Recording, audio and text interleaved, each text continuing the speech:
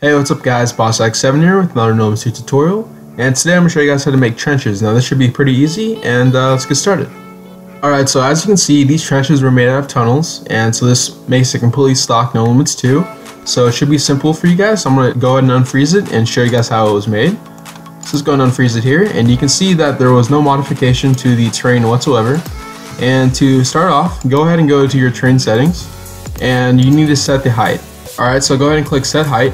And the reason why you have to do this is because under 3 feet here, that's when water will start showing up. So you don't want that. So you want to have the water level a little bit lower.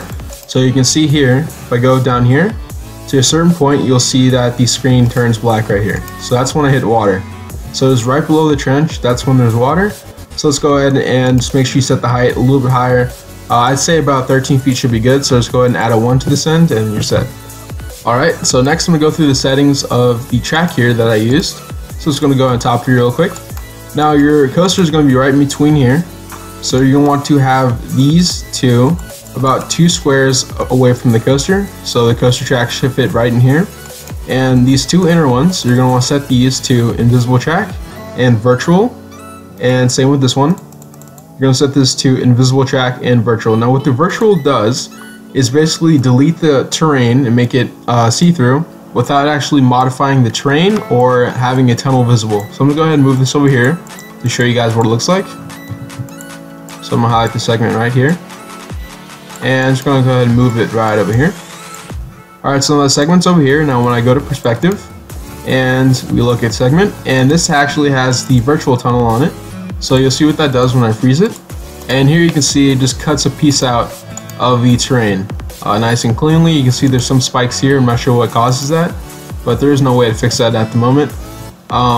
You can see the other tunnels down there. So I want to go ahead and unfreeze here and place this back. Alright, so that was this inner one here. So all 4 of these on the top, we go ahead and make them virtual and invisible segment. So you can make this as wide as you want. That just kind of defines the width of the trench. So you can go ahead and keep adding more and more and more, and then you should be set there.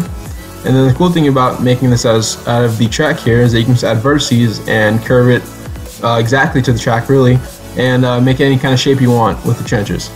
Alright, the next step we're going to be making the sides of the trench here. So let's go to perspective, and you can see underground here we have 4 different segments of track here, and these settings are non-invisible or visible, it doesn't matter, and make the tunnel rectangular concrete. Now that just basically makes the sides, and same with the bottom down here, make it rectangular concrete. Alright, so when you make these segments here, you're going to want to adjust them to length. So you can see that these crossings are overlapping just a little bit, because if you can imagine a box around this, you can see that it will actually pass this up a little bit, so you're going to extend these ends. And same here, you can see how this is pushed back a little bit, because if you imagine a box around this end, you should connect pretty perfectly. Alright, and this bottom segment here will determine the depth of the trench. So the lower it is relative to the side walls here, the deeper the trench will be, and vice versa. You can also add vertices to all of these. So say if you want the track to or the bottom of the trench to have a curve to it, so match the track, you can go ahead and do that. So you can just look at the side of your trench here, and just lift up one end here if you want, and go and add vertices. And I have to do a nice little curve right below the track. You can go ahead and do that, which is pretty cool. Alright, so for more convenience for you guys, I went ahead and put up a download. So you guys can go ahead and download this trench here. And same way with the Sports Senior Pack, go ahead and download it, and then go to extract package, extract the package, and then go ahead and import it to your park. So if I go to import coaster here, you'll see BA7 trench, press open, press OK, and click on straight trench, press OK. And you'll see right over here we have the trench, and when we freeze it, we have a fully built trench. So this is what both of them look like together in the same park.